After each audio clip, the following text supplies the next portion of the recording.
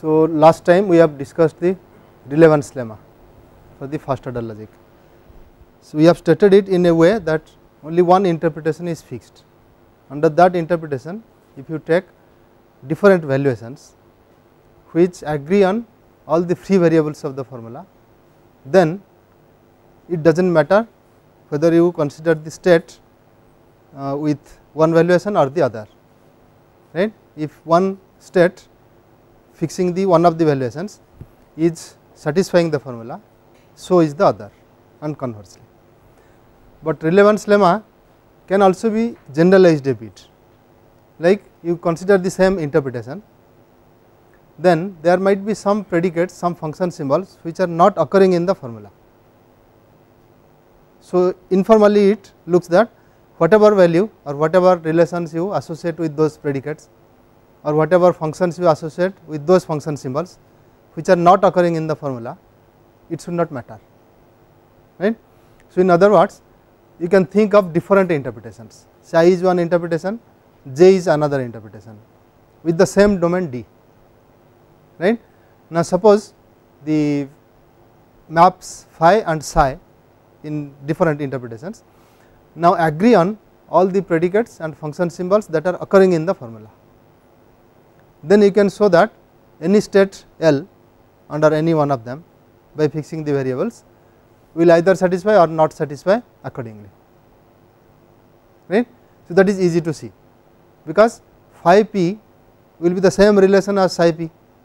So, it does not matter whether inside the proof you write phi of p or psi of p, anytime you can just exchange between them, right. So, that is the generalized form of the relevance lemma. But then we have told that for sentences something else happens for the relevance lemma, okay.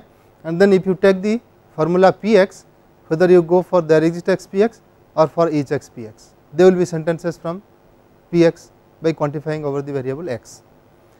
So, we need, and we told that it might be okay up to certain extent, right. So, for that up to certain extent means what? We have to specify it. So, for that reason we will go back to our usual flow of presentation of the first order logic. So, there we have come across one idea that a state can be a state model of a formula, but we have not yet defined how a formula is satisfied or it is not satisfiable, right. As regards propositional logic, that was our scheme. We go for interpretations, then models, then see how a formula is satisfiable and how it is valid and so on, right. Those are our main target. So, let us start with that today. We say that a formula x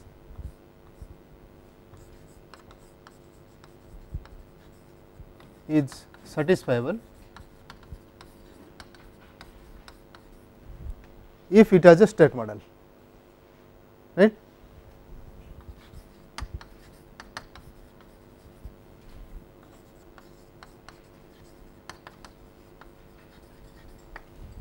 So, this means it will be called satisfiable if there exists one interpretation I, there exists a valuation L under I such that the state IL satisfies the formula x. Is that okay? That is what we mean by telling that it has a state model, fine. Otherwise, you will say that the formula is unsatisfiable. So, that means you take any interpretation with whatever domain, whatever map phi is, does not matter, and take any valuation under that interpretation, then the ensuing state IL will falsify it, right. In that case only we will say that the formula x is unsatisfiable. Similarly, we can define validity. So, a formula x is called valid if each state is a state model of x.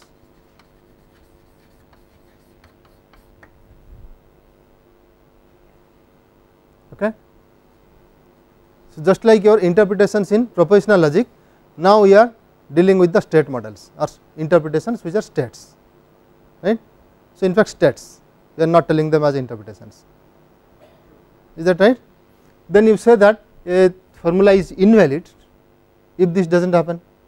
So, which means you can always find one state which falsifies x, then we say it is invalid. Okay. Now, then we can really generalize this to the consequences also once we have come across this. So, we say that a formula x is given and a set of formulas sigma is given. We want to find out when sigma entails x. So, for sigma entails x, what we need is, let us go back to propositional logic. It says you take any interpretation which is a model of all the formulas in sigma or propositions in sigma, then such an interpretation should be a model of x. That is what it is. Now, we will be dealing with state models, right. So, this one, any state which is a state model of all the formulas in sigma is said to satisfy sigma, right. So, such a state which satisfies sigma has to satisfy x, then we say that the consequence is valid. So, we say that sigma entails x if each state which is a state model of sigma. So, state model of sigma means state model of each formula in sigma.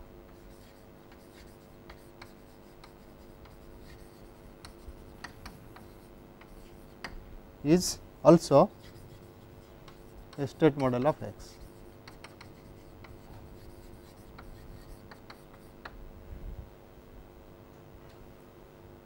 Right. So, if such a state model of sigma exists, we also say that sigma is satisfiable. Let us write it separately. We say that sigma is satisfiable if it has a state model. That means, if there is a state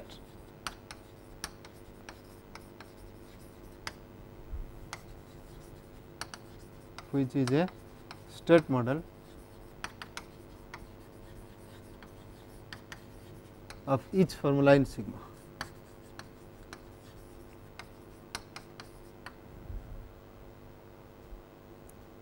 So, in such a case we also write the same symbol. Say the state is IL, we will write IL satisfies sigma. That is the way we will be writing. So, it says you consider any state IL, if IL satisfies sigma, then IL must satisfy x. In that case, we say sigma entails x, right. Just like your propositional logic, instead of interpretations small I you are writing there, you are now writing states IL. Okay. If you take two formulas x and y, x and y are called equivalent. So, again we write the same symbol, x is equivalent to y if, now you should be able to do it, if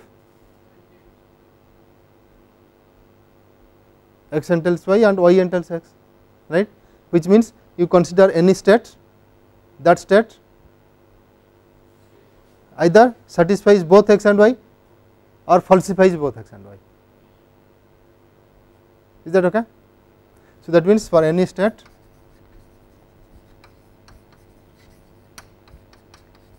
IL, either IL satisfies both of them or it falsifies both of them, right, which we can write this way.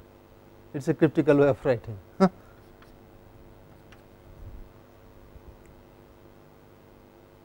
Right, because here you are following the same way, if then and everything we are writing, so why not if and only if. So, you go with this, which means that you take consider any state, it is either a state model of both of them or it is not a state model of both of them simultaneously. So, let us see some examples how it goes. So, consider this formula.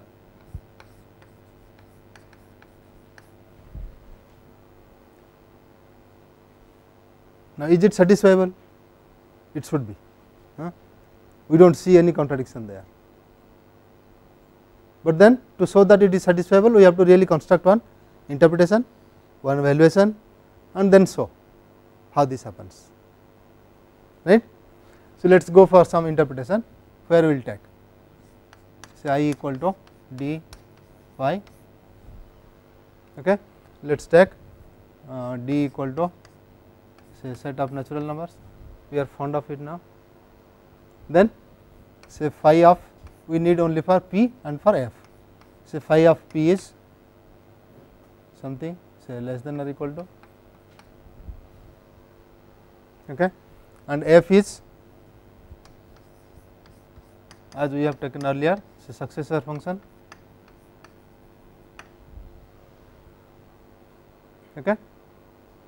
So, now you can read the sentence in this interpretation, because all that we need for the sentence to be satisfiable or not, one interpretation is enough, we do not need to go for the valuations, but you can keep the valuation, does not matter due to relevance lemma, right. So, as it is the sentence now reads every natural number is less than or equal to its successor, right, that is true.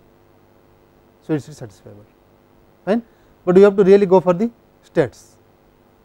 So, relevance lemma now says that if a sentence is satisfiable, okay, then you need not consider the state, you can simply consider the interpretation, because any state or that interpretation are the same thing for the sentences, okay.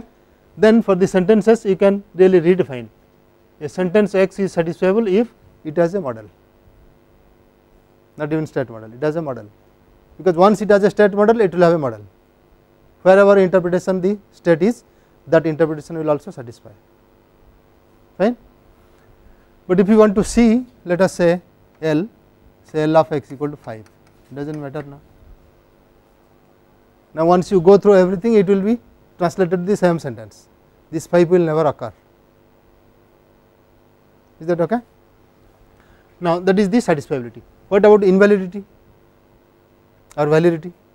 It does not look like that it will be valid, there is no big structure there, right. So, now for invalidity what to do? Again we have to construct one interpretation, right. You just take say p is greater than or equal to, because we have done already successor. So, once you say j equal to d psi, where d is the same natural numbers and phi of psi is say greater than or equal to, now we will take greater than, okay. Let us take the opposite of that, complement of that, even greater than or equal to works. Then phi of f same successor function,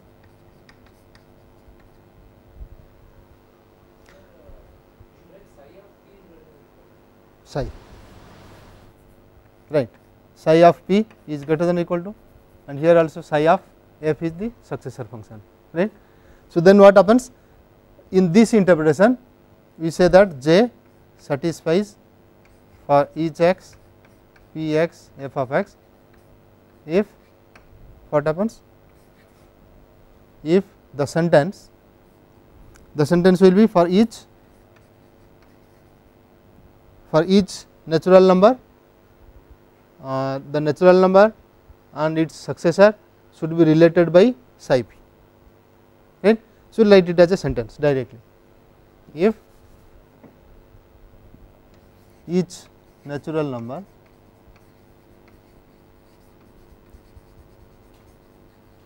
is greater than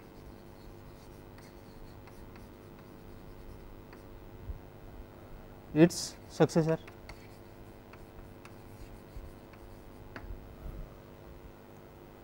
If this is true, this is not true, therefore, j does not satisfy for each x p x f x. Okay. So, we say that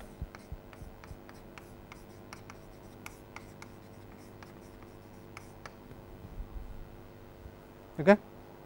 If we consider states again, does not matter, you just take L x equal to something and then J L will be translated to the same sentence again, fine. So, therefore, this is invalid.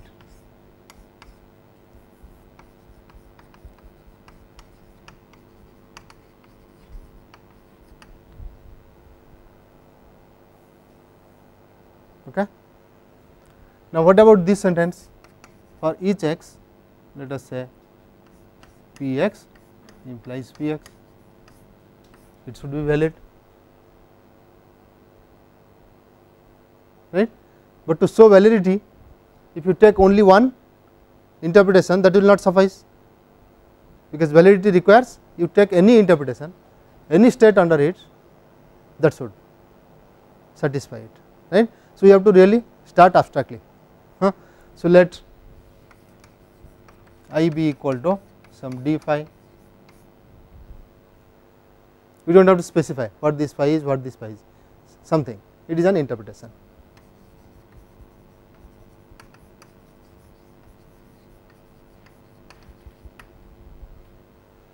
In fact, here also you need not consider states, because it is a sentence. However, let us start with to go by the definition. So, let L be any valuation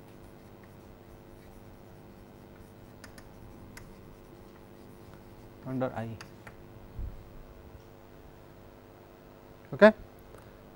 Now, IL satisfies for each x p x implies p x if, by definition, what will it give? Just go by the definition, what does it say, to look at it formally. If and only for each element D in the domain D, right, then we go for the states, new states L, where x is fixed to D. So, you have to see I L x fixed to D should satisfy p x implies p x. Is that okay? Then it will come to I L satisfies for each x p x implies p x if and only if for each d in D. So, now this pi will be written in terms of phi. So, we say that I L x fixed to D satisfies you what p x implies p x. So, it will go to what? L is fixed to D now, right. So, it will say if, it will translate it to English sentence, if x belongs to phi of or D belongs to phi of p, then D belongs to phi of p, that is how it will look. Is that okay? So, that means we may write is D if D belongs to phi of p, then D belongs to phi of p.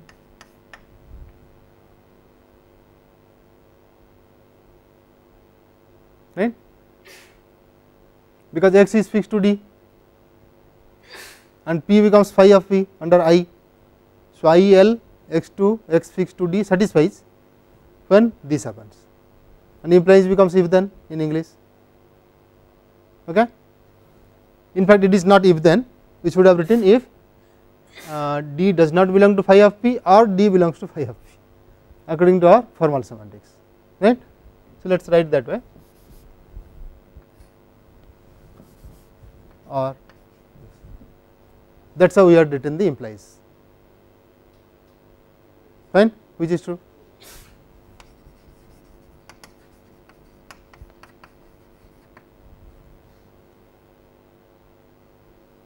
Okay. So, therefore, we conclude that for each x p x implies p x is valid. So, again when it is valid, we will write the same way as in propositional logic, we will prefix that with the symbol entanglement again. So, this is valid. For equivalence, let us take one more example. Again, okay. Does it happen?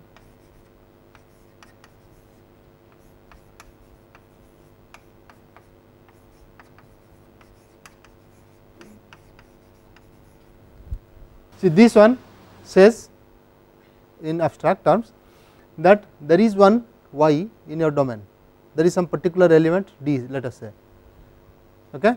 So that whatever x you choose, does not matter, x and d will be related by p, right.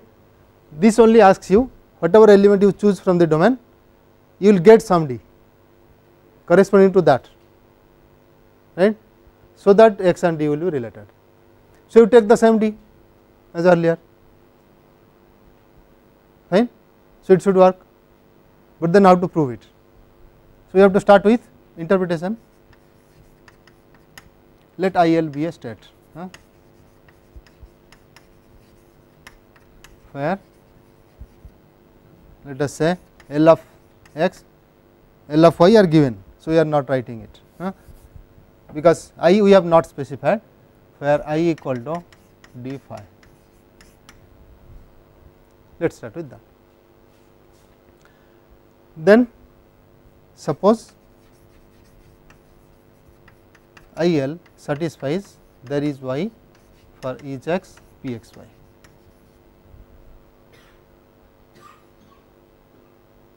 Okay. So once this happens, we want to show that the same IL satisfies the other sentence, fine. Now when IL satisfies this, what do we get?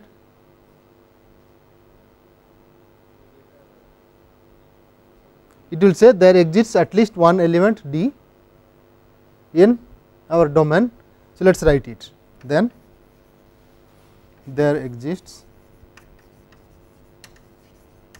at least one d in d such that for each d prime in d we have d prime comma d belongs to the relation phi of p. This is what it says.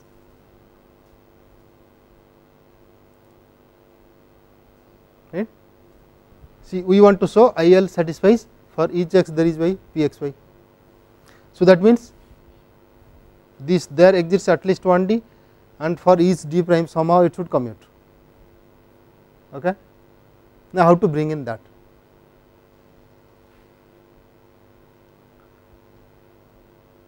See, if you can visualize this d, for example, let us see as natural numbers, then it will look like 0 d belongs to phi of p, 1 d belongs to phi of p, 2 d belongs to phi of p, and so on, right. Then we can say whatever the natural number is, that d works. That is how we are thinking, right. So simply we would say that this d does not depend on d prime here, that is what it says. So you can say it is a vacuous dependence, the same d works for every d prime, right. So then we see that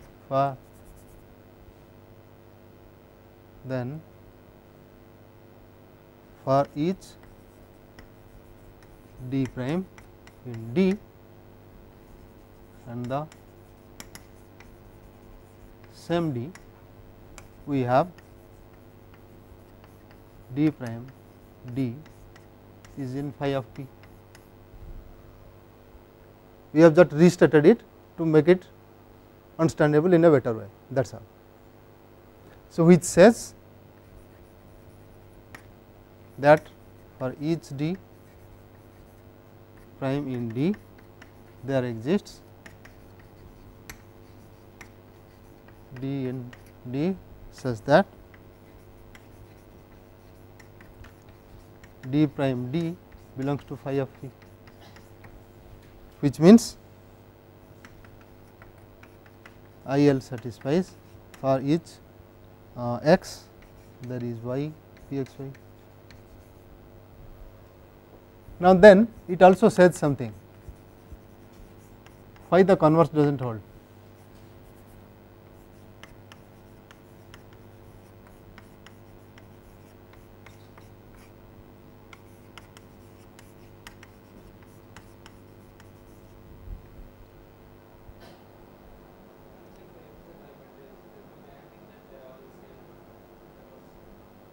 See, writing this way might give you some problem, that they are just commuting, but they are not really commuting.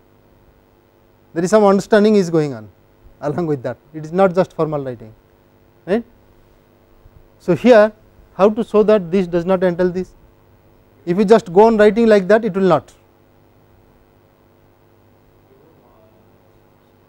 You have to give one particular interpretation, where one sentence holds, the other sentence does not, right. That is what we need to show this, not just writing like this and then say the same d prime or the same d may not work for all d, that will not give the answer, right. You have to really give one example now, fine. So, to see this, what we do, take I equal to one particular interpretation we want, n let us say, and some phi, with say phi of p is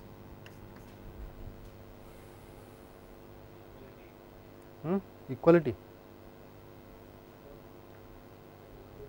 okay, less than or equal to will do.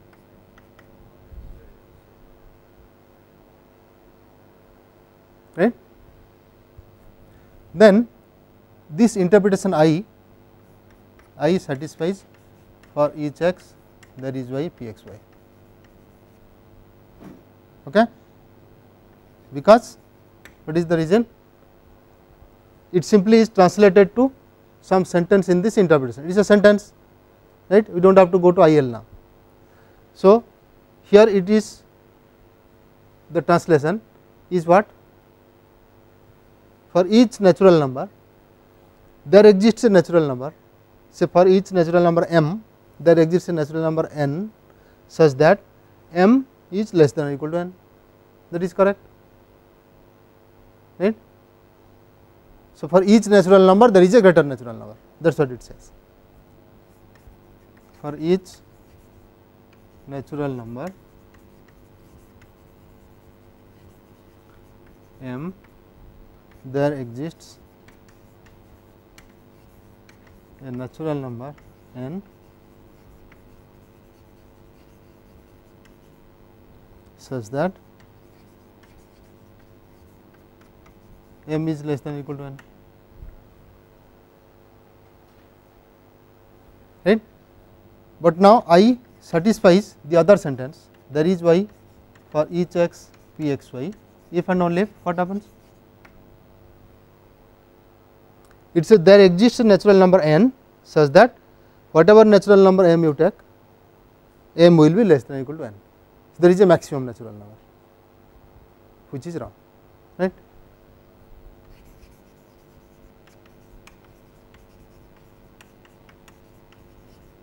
Natural number,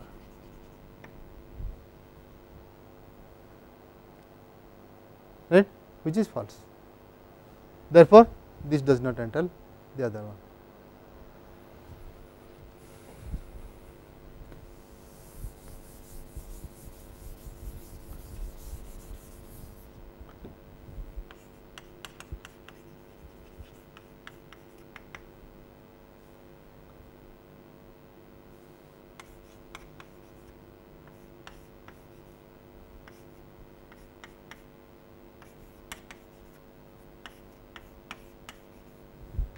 Let us take this equivalence, it sums such of De Morgan, okay.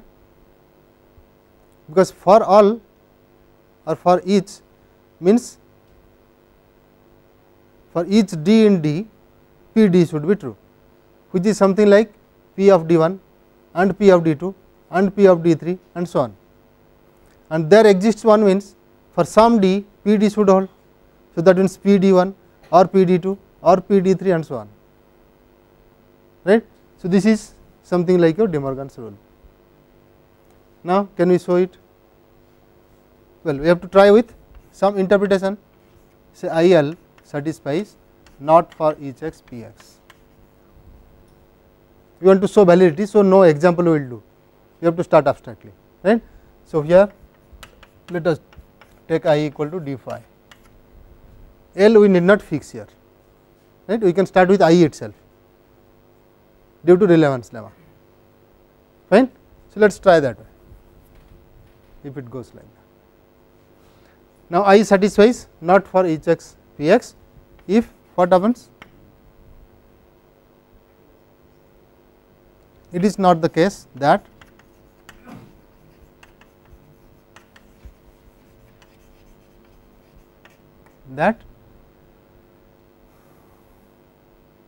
for each element in the domain P D holds, D belongs to phi of P.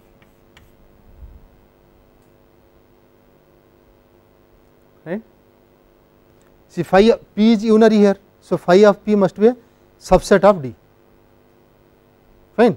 So, this says it is not the case that for each D in D, D belongs to phi of P, which means there is something beyond phi of P, but it is in D, right. So, if and only if there exists at least one D prime in D, but D prime does not belong to phi of P, right. It is just the same thing as that, which does not belong to. So, it belongs to phi P complement, that responds to not. So, if and only if I satisfies there is x not P x, it is clear.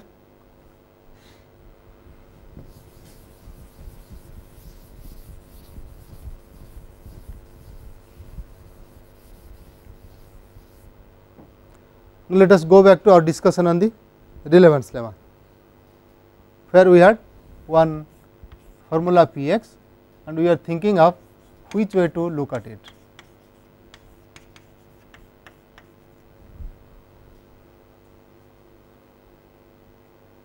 Okay.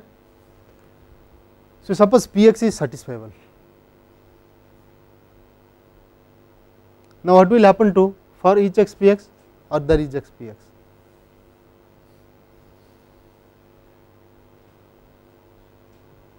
Okay, this is the question. Now, let us try. P x is satisfiable. So, that means there is one state which satisfies P x, it is a state model of P x, right. L x we do not know what it is, let us write it as D in our domain. Okay. Here I take I equal to say D phi. Now, when you say I L satisfies P x, it means D L of x. So, D will be coming up, D belongs to phi of P, that is what it will say, right. This particular element D which L assigns to x must be inside your relation, subset of that subset of that domain D. Okay. Now, will this be true for each x P x? It will say every element is in phi of P, right. P is the totality, P is the whole of D, that is what it says. But will this be true? Because it requires there exists one element D which is in P, that is exactly this. Is that okay? Or if you look at this, you say I of, you say there exists x P x is satisfiable if for some state say I L prime satisfies there is x P x, that is our definition. So, now I L prime satisfies there is x P x is the same thing as telling I satisfies there is x P x because of relevance lemma, right. So, you may forget this L prime, forget this state, we simply write I satisfies there is x P x for some interpretation, it may not be that interpretation, some interpretation we know I satisfies there is x P x, right. Now, this is done when there is some element in the domain which is in the relation which corresponds to P, that is what exactly told by this I also. It says if I start with this I have D belongs to phi of p, right. So, instead of any other I can take the same I, fine, same phi. So, D belongs to phi of p is satisfied. So, that means P x is satisfiable if and only if there is x, P x should be satisfiable, right. But if you consider validity, case will be different. It is not there is x, P x, right. It should be for each x, P x, right. Let us see why it is so. See, suppose we take that P x is valid. Once we say P x is valid, it means whatever interpretation you take, whatever state you consider under the interpretation, that state satisfies P x, right. That is what it says. So, now we say I of L satisfies P x for whatever state I choose, fine. Suppose L of x is some D. Now, it says D belongs to phi of p for whatever D I choose.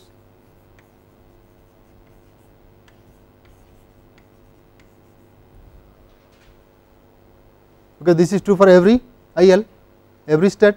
Now, I change the L's, so that every element is now obtained by some L, right. Then that is equivalent to varying this D also. So, whatever D I choose, D belongs to phi of phi. So, it is same thing as telling for each D in D,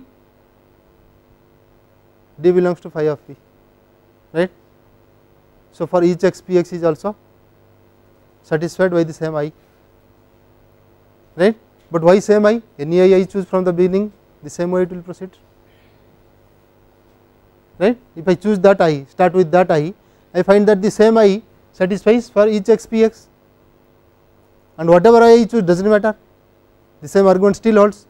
So, that means P x is valid if and only if for each x, P x is valid, okay. Is it clear? So, this argument really we can generalize it a bit. Instead of having only one free variable, we can have many free variables, right. So, you have to go accordingly. Let us give a definition. Suppose x is a formula with all its free variables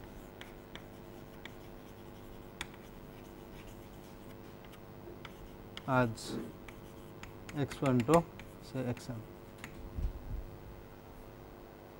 So, here we are not telling that it has these are the variables which are from the beginning, that x0, x1, x2, we are just making it abstract, some x1, xm, or you can write y1 to yn if it is confusing with the syntax, okay. Then we write x as x square bracket x1 to xm, just to say that these are the free variables, these are all and only free variables in x, nothing else is there. Just to give that information, we write it this way, okay. Now, we define that the existential closure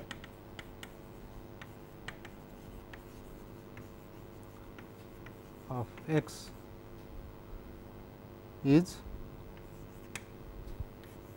there is star x which is equal to there is x1, there is x2, there is xm, x, x1 to xm. We are just giving another notation, because we do not know what are the variables. So, we will write it this way, there is star x, which means you take any free variable there, existentially quantify over all those free variables, right. Whatever sentence you get, that is the existential closure. Similarly, we will say universal closure. The universal closure of x is for each star x, which is for each x1, for each x2, for each xm, x of x1 to xm.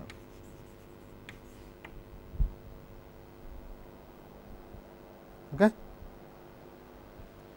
So, here as we have seen, for p x there is x p x is the existential closure. and for Px, for each x Px is the universal closure. And all these quantifications are done in the beginning, okay, not inside anywhere. Of course, inside will be very arbitrary, where to do we do not know. So, this fixes it. So, our observation can be really summarized. What we have observed from these examples is x is satisfiable if and only if its existential closure is satisfiable.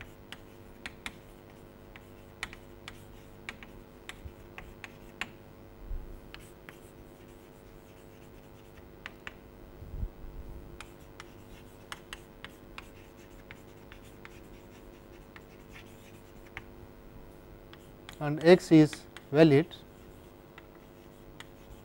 when its universal closure is valid.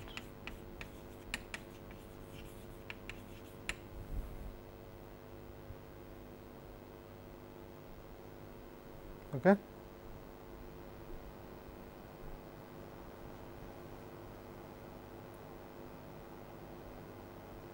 Is that right? In fact, the way we have introduced the semantics had a bit of confusion. Now, that is removed by this theorem. See, the confusion is this: you consider the formula P x implies P x. If you translate it, okay, it will look like if x is a P, then x is a P, something like this, right. Suppose P stands for x is some man or something. So, if x is man, then x is man, right, but we do not know what x it is. So, without having a particular thing for this x, is it not a sentence also? How do you say it is valid? So, some philosophers will not be able to accept it at all, because x is a variable, it is a named gap, there is nothing there. How can you say if that is P, that is P, right? This should not be allowed, that is what they say. But our semantics says yes, it is valid, because you take any state, we are not taking interpretation, any state I L, that L of x will become some concrete person or some domain, concrete element, right, and this P will become a concrete relation. So, x is a P will have a meaning now, it will say D belongs to phi of P, right. Under any state it will say if D belongs to phi of P, then D belongs to phi of P. So, it is allowed, right.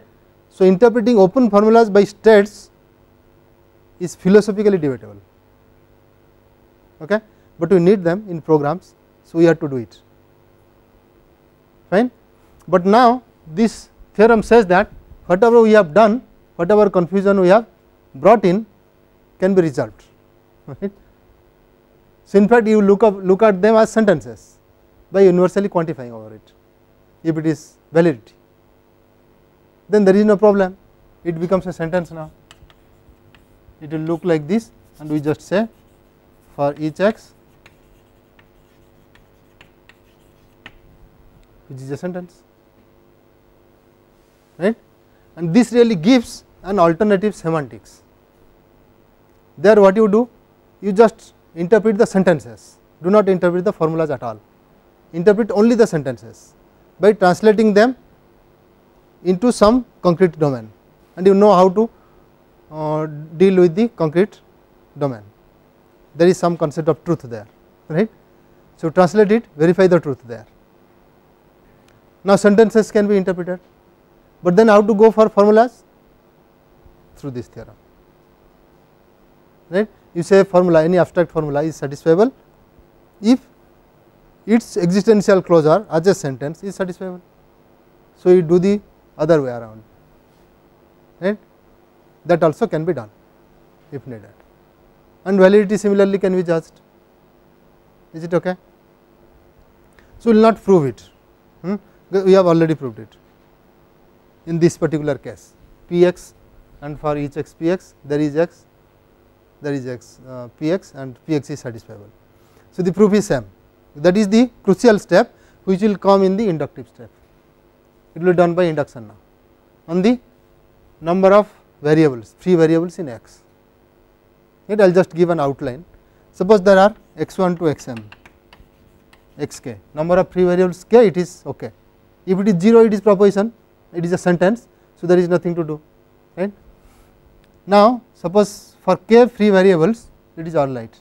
Now, you have another free variable, right, that is the inductive step. Then what you do? First write x e equal to there exists x k plus 1 and then all the others, right, okay, x k plus 1, only one variable I quantify, fine. Now, what happens? X e is having only k free variables, so your induction hypothesis will apply on x e, fine. So, all that you have to prove is x is satisfiable, this x is satisfiable if and only if x e is satisfiable. Once you do that, you use induction hypothesis and then go for the conclusion on x e, fine. And this proof is that one which we have done, p x there is x p x, there is only one free variable, one existential quantification there. So, same thing will proceed, is it okay? So, proof is not a big thing here. So, all that we have done today is given the satisfiability, validity, invalidity and consequence equivalence, right. Then we have connected the satisfiability and validity with the relevance lemma, right. You see that sentences can always be interpreted directly, okay. So, this gives rise to an alternative semantics, where you first define satisfiability or validity for sentences through interpretations without going to the states. Then open formulas are satisfiable or valid according as their in existential closure or universal closure are satisfiable or valid respectively, right. So, states are not required, that is what the simplified semantics says. You can directly interpret this way, fine. But I told that this is up to some extent. So, that some extent is till we are concerned with satisfiability or validity alone, nothing else, right. But we may require something else. So, states really serve that purpose. That example you can take, if there is a program and something is happening, you have to wait till the termination to decide satisfiability or validity, right. But inside what is happening, you cannot be you will not be able to analyze, but if you have a state concept, you can analyze even what is happening in the next step, even if it has not terminated, that is the advantage, right. So, we are going with this semantics, okay.